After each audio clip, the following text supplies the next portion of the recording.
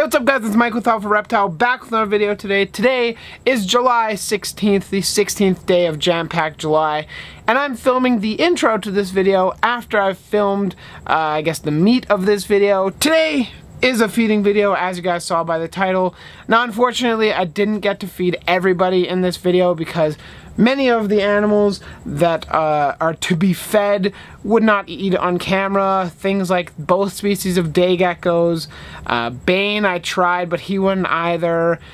Tig did kind of, you guys will see that in a second. And Sky didn't either. So there is several animals that did not eat on this video, but hopefully after Jam-Packed July, when I have some more time to kind of film in between videos, then you guys will get a full everyone eating in the room.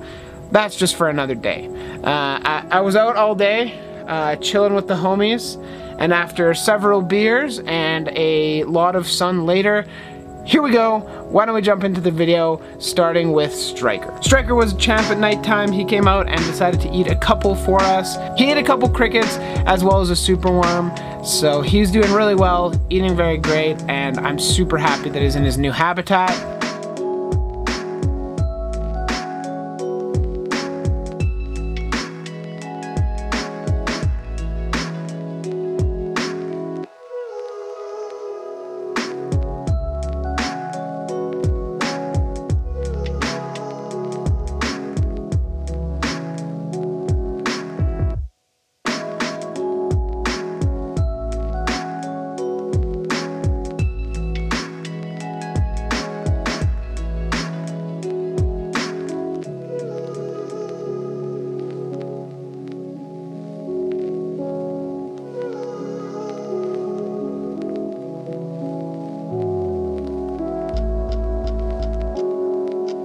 And from then, we'll move on to the Tig clips for you guys to check out.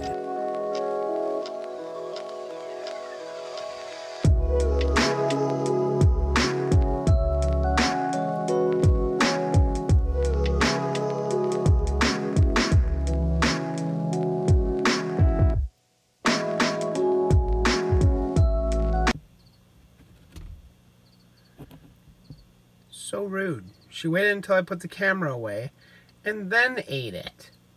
What's with that?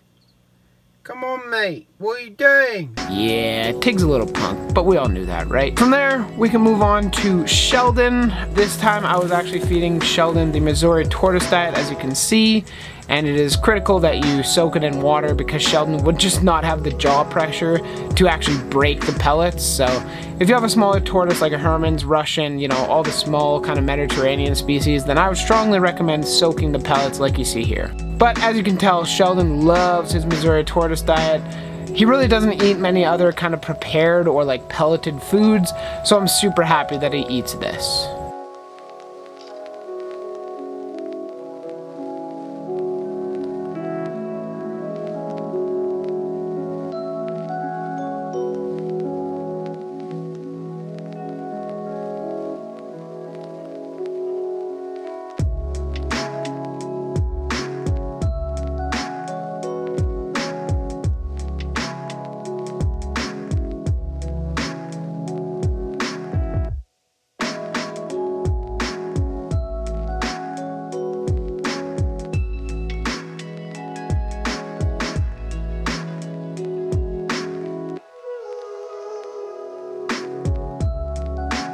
And now that we're done feeding Sheldon, we can move on to feeding Dixon.